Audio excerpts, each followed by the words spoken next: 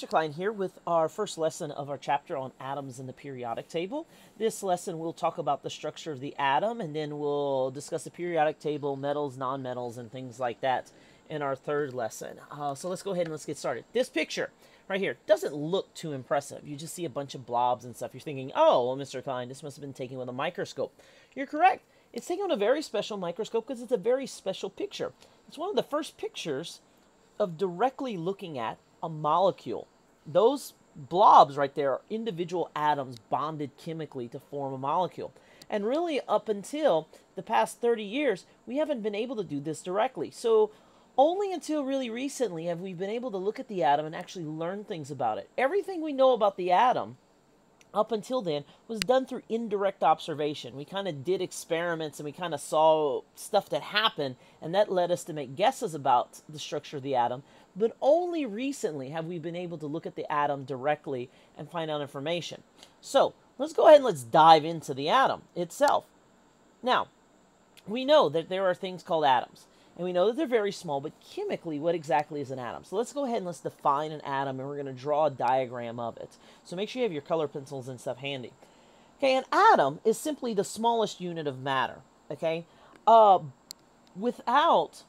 once we get down to the atom and we go into the smaller bits of it, we start delving into the realm of subatomic particles. And so for our purposes in 6th grade, we're not going to consider anything below that matter. It's bits of matter, but not matter, if that makes sense. Okay, atoms consist of a nucleus consisting of protons and neutrons with electrons orbiting them. Okay, so let's go ahead and let's look at this. So we have an atom right here. It's not the scale. We have the protons in red, the neutrons in gray, and they're stuck together and they form the nucleus. And the general region I have colored purple, okay? So it's not like the protons and neutrons are inside this purple region. Rather, I'm just using the purple for you to understand that. And in this whole blue area outside of it is the electron cloud. Okay, so this is where the electrons orbit around the nucleus. Okay, so go ahead and color this in and label all this. And as we go on, we're going to delve into a little more detail about each of them. Okay, so you can go ahead and pause it right now.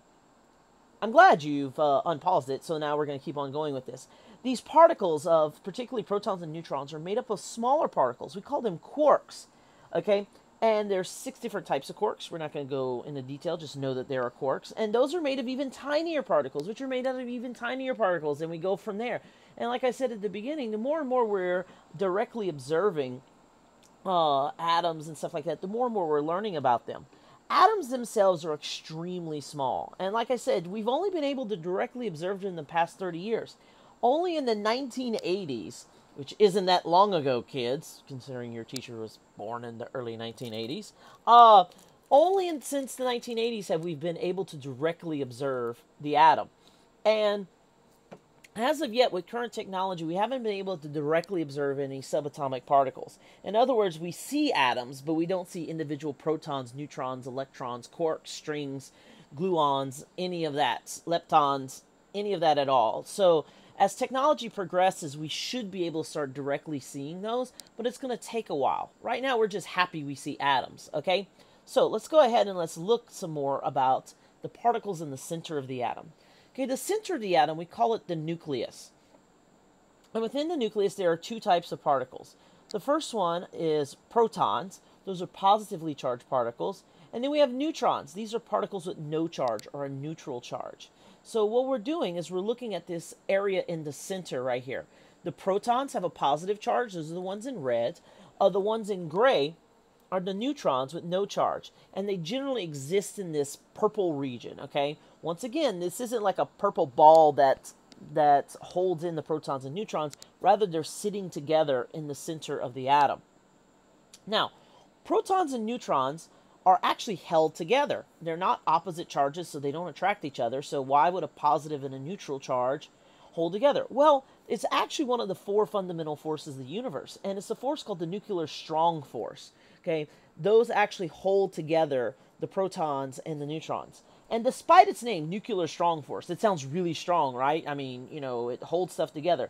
What's interesting is that even though we call it the nuclear strong force, the force of attraction of the nuclear strong force only exists slightly past the surface of the nucleus.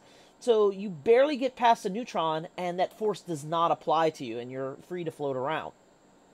Okay, so that's what holds them together. Now, when we talk about the mass of protons and neutrons in a nucleus, they have similar mass. The proton has a little bit more, very slightly more mass than the neutron, and combined, they account for about 99% of the mass of the atom. Okay, so 99% of the mass of the universe actually is just protons and neutrons. Okay, very little of it is actually electrons. And we measure the mass of an atom based on this mass of protons and neutrons individually, and we call it atomic mass units. Okay, atomic mass units are the mass of a single proton or neutron. So if we say something has 10 atomic mass units, what we're saying is it has the mass equal to 10 protons or 10 neutrons. Okay, so whenever we go into the periodic table and we talk about atomic mass units, this is where we get it from. Okay, so what are the particles that orbit an atom? Okay, well, you saw that big blue region in the clouds. Well, what exactly are those? Outside the nucleus are negatively charged particles. We call them electrons. Okay, and unlike protons and neutrons, electrons are not made of smaller particles. Electrons are just electrons. And as a result, they are much, much smaller. In fact, it takes almost 2,000 electrons to equal the mass of a single proton or neutron.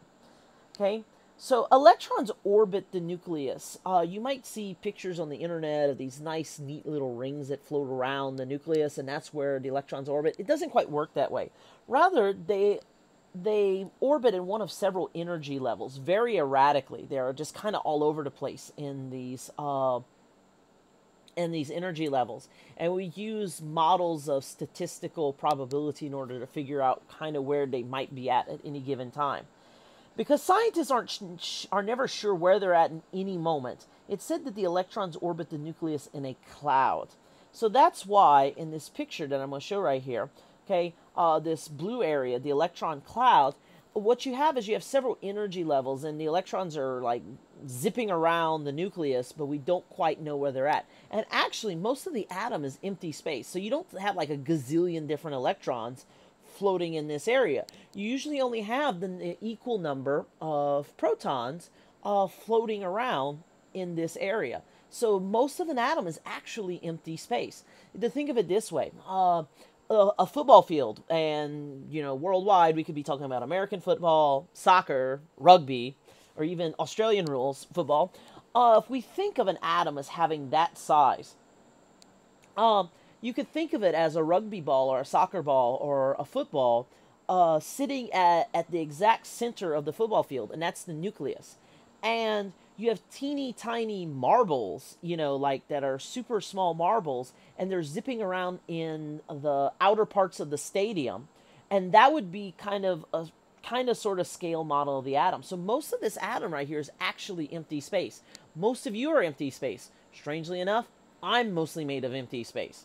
Okay, but because of nuclear forces and stuff like that, that's why they kind of stick together. And plus, there's so many atoms that make us up. So that's why you don't see like empty space when you're looking at something that's solid. So most atoms in normal configuration have equal numbers of protons, neutrons, and electrons. But what if an atom gains or loses an electron? Well, when this happens, the total charge of the balance changes, and the atom becomes what we call an ion. Okay, an ion is an atom with an electrical charge. So if we have 3 protons and 2 electrons, we have more protons, we have more positive charges than negative charges, so it has a positive charge. So there's 2 types of ions. First off are ions with a negative charge, and we call them anions. This is because the atom has gained electrons and has more electrons than protons. So if we have 5 protons, 6 electrons, it has a charge of -1, and it's an anion. Okay. The opposite are cations, or ions with a positive charge. This is because the atom has lost electrons and has fewer electrons than protons. That's what I just said. So let's say we have 5 protons, 4 electrons, has a total charge of +1, and so it's a cation. You can think of it this way. The anion, the N is for negative. The T in cat is like the plus sign of a positive. So that's a really easy way for you to remember that. So those are ions. And there's one other special type of atom we need to talk about, and that's an isotope. Most atoms are actually not totally balanced. They can either be an ion or they can be something different. Many times an atom has extra neutrons that have been captured in the nucleus. A neutron just kind of floats around, and the strong nuclear force, it bumps in, the strong nuclear force holds it there. Atoms with different numbers of neutrons but the same numbers of protons, we call them isotopes. All elements have different isotopes, okay? And actually, most atoms exist in one form of isotope or another. And these isotopes can last for a very long time or a short time before losing neutrons. And this gets really complicated, so I'm just mentioning this to you. Some isotopes lose electrons at regular intervals. In other words, the neutron kind of leaves, okay? We call those radioactive isotopes. And we'll mention that a little bit more in the periodic table, and we'll mention this a couple other times in the school year. But so that's just your first exposure to radioactivity. So anyway, so that's our lesson. Just remember that atoms consist of protons, neutrons, and electrons, and the protons and neutrons are in the nucleus. The electrons orbit in a cloud, and we're never quite sure, so that's why we call them a cloud. Ions are atoms that have different numbers of electrons and protons, and finally, if you have different numbers of neutrons, we call that an isotope. So there you go. That's the lesson. And as always, if you have any questions, please let me know, and thanks for watching.